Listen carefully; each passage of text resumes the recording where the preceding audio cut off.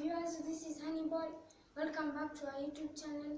Continue subscribing and viewing. For our new subscribers, welcome and feel at home. Today I'm going to show you another computer package known as Microsoft Excel. It is used to create worksheets such as report forms. For example, the teacher types the name of the learner, the subject, the marks, and uses the Excel formula to generate the total marks of each learner. It makes the teacher's work easier.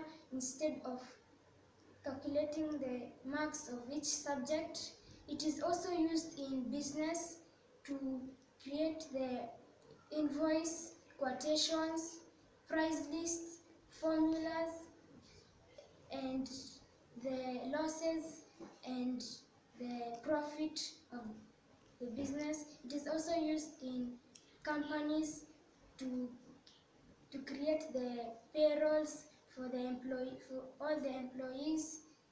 This is how you do it. As you can see, I'm going to show you how to create a student report form. As you can see, I have already typed in the name of the student, subject, the marks. I've changed color, I've underlined, I've changed it to bold. Only thing I have left to do is to generate the marks. You highlight the marks, you come to formulas, you click on auto sum. As you can see, it has generated the marks as 80 times 5 subjects. You get 400. You come to print preview. As you can see, this is how it will look like after printing.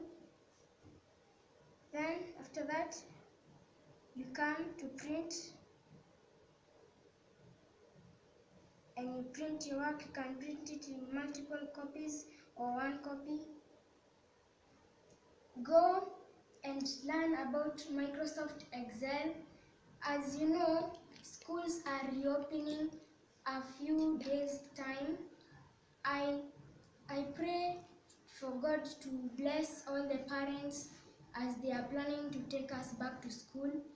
I pray to God to take care of all the teachers and the support staff and all other students throughout the term.